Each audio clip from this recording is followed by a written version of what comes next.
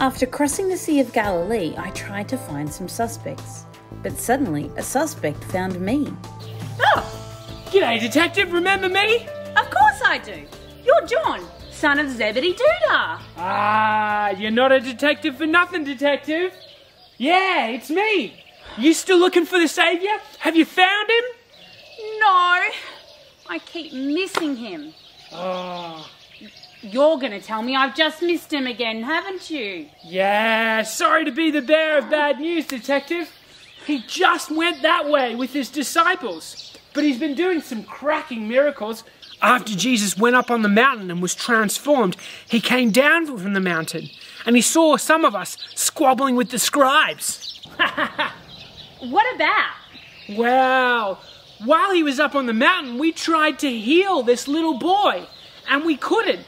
Nothing we said or did would heal this boy. And so the scribes were saying we were bad men, and the dad was getting real worried, and it was all going pear-shaped. And then what happened?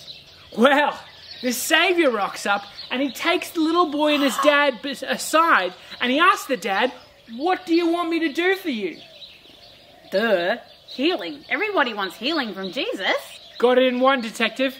Well, then Jesus says to the man, "All things are possible for those who believe." Dad says, he says, "I believe, help my unbelief." Hang on. What?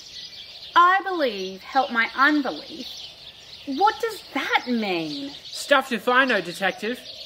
But then Jesus takes the man aside, and he takes the little boy aside, and he prays for the little boy, and the boy shrieks, and he falls down, and we thought he was Gonski. Was he? No, he was all right. Jesus picks him up, dusts him off, and he's right as rain. No evil spirit, no problems, nothing. What floored me though, Detective, was why we couldn't heal the boy. We'd been going around and healing in Jesus' name. And we shouted at the spirit, and then we spat, and we even used words that Jesus would have used. But it was no use.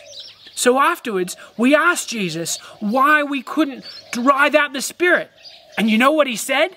What? He said, this type of spirit can only come out through prayer. Prayer? What? Yeah. And then he takes us aside and takes us for a little walk and tells us he's gonna die.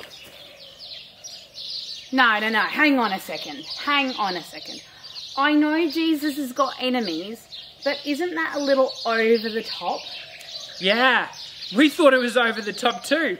But it didn't stop all us disciples squabbling over who was going to get his stuff or who was going to lead our mob once Jesus was gone. We were talking about who was the most powerful. What? Hang on. He did not even gone yet. And you were talking about him like that. How did he feel about that?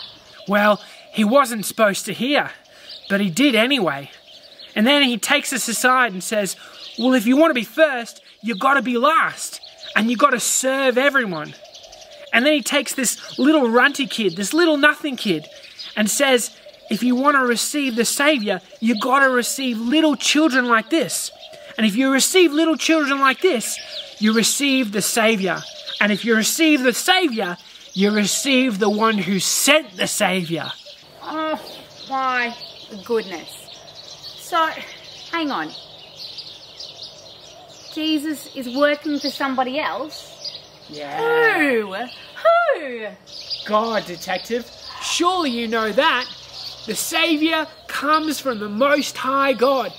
This is getting so strange. Oh. Who's that? Who's that over there? Oh.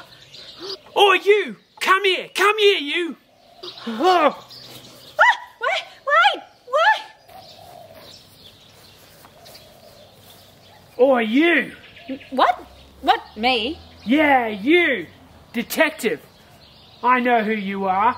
I know what you've been doing. You've been asking questions about the Saviour. No, not me. If you're asking questions about the Saviour, you're looking for answers. Now I'm looking for answers too. I got some questions for you. Come on with me. No, I haven't done anything. No. No! When John had taken off running, I tried to follow him. It turned out that the angry man was Phil the Pharisee, part of the religious police. He grabbed me and took me away. I couldn't escape, so I went with Phil.